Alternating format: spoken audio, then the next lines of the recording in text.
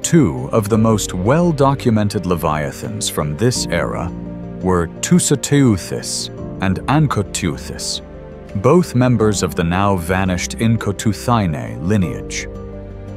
These two giants bore such a striking resemblance to one another that paleontologists still debate whether certain fossilized remains belong to one or the other. What is certain, however, is that they were massive, eerie-looking, and puzzling creatures. Puzzling in the sense that, despite their robust and compact squid-like forms, they were in fact more closely aligned with modern octopuses than with squids.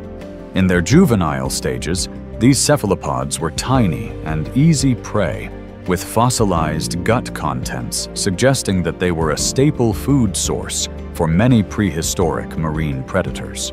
Yet, in response to this relentless predation, they developed an extraordinary survival strategy, rapid growth rates, and a staggering range of size variation.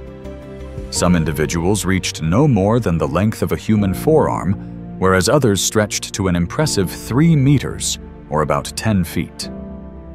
Upon reaching these formidable proportions, these creatures underwent a role reversal, transitioning from prey to predator. They actively hunted smaller fish, invertebrates, and even young marine reptiles, including baby mosasaurs and plesiosaurs.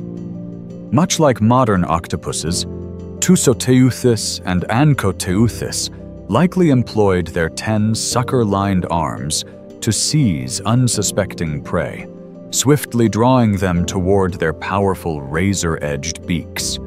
There is also speculation that, akin to present-day cephalopods, they may have utilized ink as a defensive mechanism, using it to cloak their escape when faced with danger. Their speed and agility were undeniable, as they propelled themselves through the water via jet propulsion, making them highly efficient hunters in their domain.